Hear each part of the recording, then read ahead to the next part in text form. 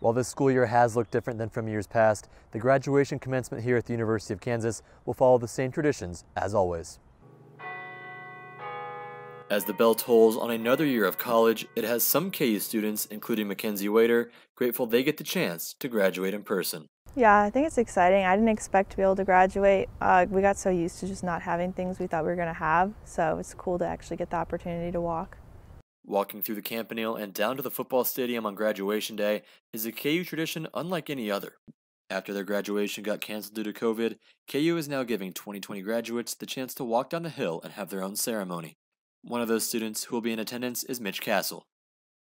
And it definitely hurt a little bit, but the KU setting this up for us, this commencement a year later, is definitely the right thing to do. Another student, Matthew Kaplan, is graduating this spring, and he understands just how lucky he and his class are to get a graduation ceremony. Oh, I'm pumped. It's something I've been looking forward to for the past 4 years, and the fact that I have the opportunity to do it and I'm able to do it with my friends in tow, I think it makes it just so much better.